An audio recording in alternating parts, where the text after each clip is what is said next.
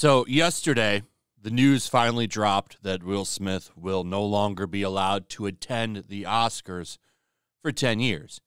He can't vote. He can't go to any of the events, but he can still receive an Oscar. He can still be nominated, and he can still win the awards.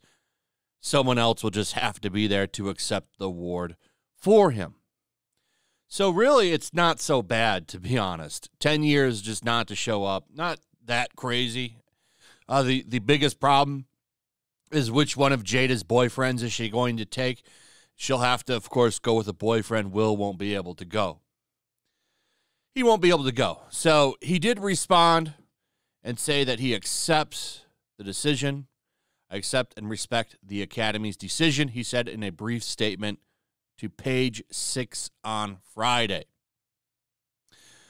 So it seems like he's just going to go along with it, and this will likely blow over probably within a week, and most people will forget about it.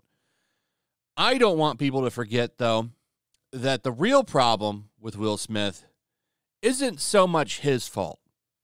It's his wife's fault. So much has come out. Their dirty laundry is everywhere, but that's partially her fault because of their Instagram podcast called The Red Table, where they literally put their dirty laundry out there on the public. Now, the difference between then and now is before, nobody was watching it because nobody cared, but everybody is analyzing this marriage now. And the one that looks bad is Jada Pinkett Smith. She doesn't believe that, by the way, because she is a toxic narcissist. That is 100% facts.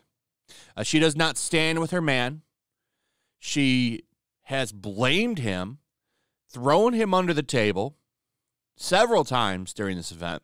And now, aside from the creepy clips where she's shitting all over him, this has come forward. Jada Pinkett Smith never wanted to marry Will, cried at horrible wedding. A wedding that was probably something that most people would dream of having. I'm sure it was like an amazing fairy tale wedding. Like, I'm talking like money-wise on what they spent for it. Most people would dream of having something like that. But she cried. She never wanted to marry him. Never wanted to marry him.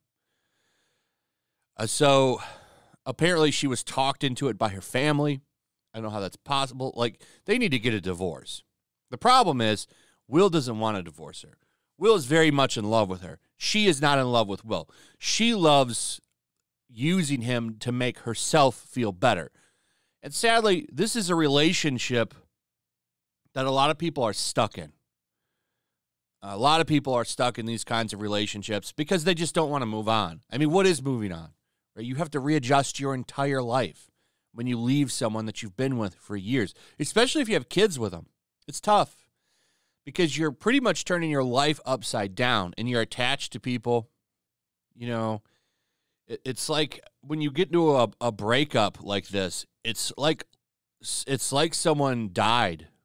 It really does feel like that. And that's like scientifically proven. You go through like a grieving process.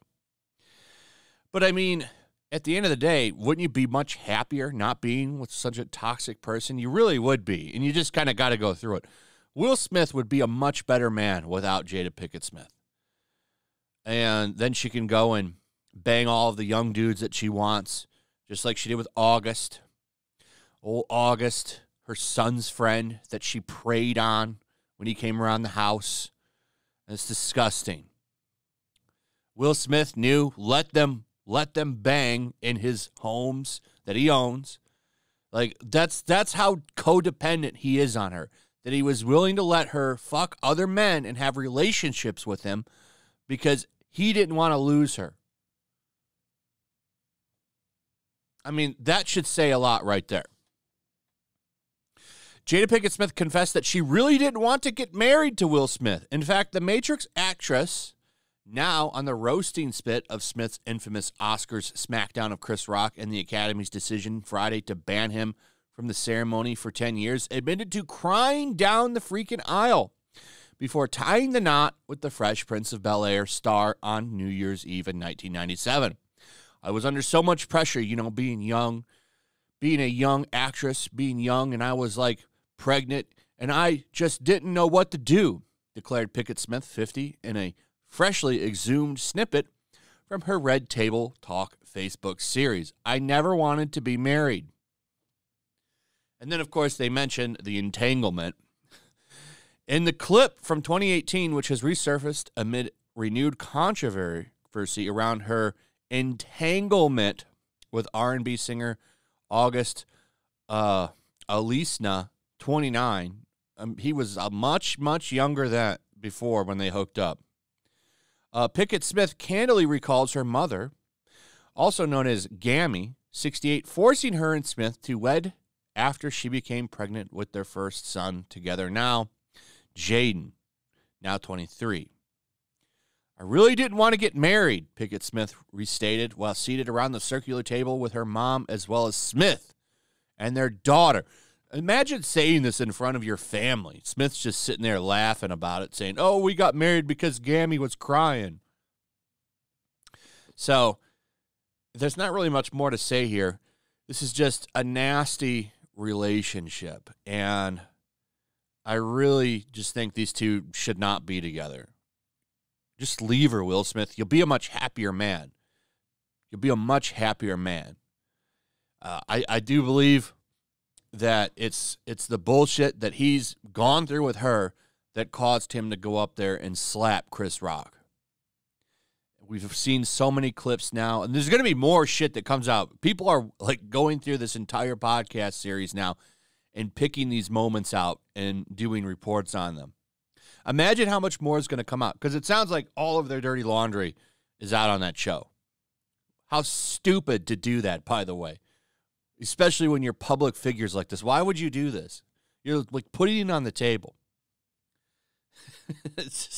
It seemed like an unnecessary move. Maybe you shouldn't make your therapy public. Just a thought. I don't know. Anyway, that's pretty much it. Let me know what you guys think. Also, if you would, please like, subscribe, share the video. Make sure you're still subscribed. Hit that notification bell. And I'll see you guys on the next one. Peace. Also, if you want to help support the channel, check out my Teespring store. There's a link in the description. You can find some merchandise in there that you might want to check out. Also, make sure to follow me over on Twitch. I do watch parties, play video games over there. They're always fun. Follow me over there and come hang out. Also, make sure you subscribe to YellowFlash, my other channel. There's a link to that in the description as well. I do a lot of live streams over there that I don't do on this channel. They're usually smaller and a little bit more personal. So make sure you follow me over there and sign up.